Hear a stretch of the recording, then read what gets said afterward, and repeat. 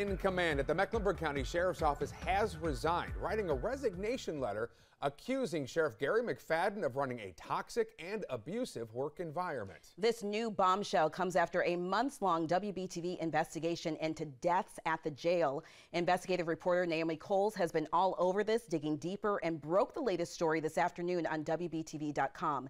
She's here now with the latest. Naomi? The chief deputy told me in a phone call just this afternoon that he has been working on this letter since June. He accuses Sheriff Gary McFadden of lying and calling the culture that McFadden has created a, quote, third world dictatorship. Kevin Canty was sworn into office less than a year ago on February 12th. He's an alumni of the State Bureau of Investigation and the Charlotte-Mecklenburg Police Department. One quote from the two-page letter directed to McFadden reads, "The way you conduct yourself should be embarrassing to you, and you frankly should be ashamed of yourself." Sheriff Gary McFadden's office responding to those claims, saying they can't discuss personnel matters, but adding, quote, "We are a great agency, and we always have been. We will continue to be a great agency, and I'm confident that we will be an even better agency tomorrow than we are today."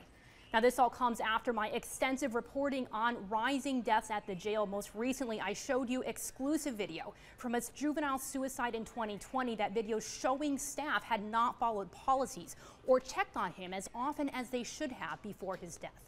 You can read that letter in full right now online at WBTV.com. Reporting live in the newsroom, Naomi Coles, WBTV, on your side. All right, Naomi, thank you. WBTV is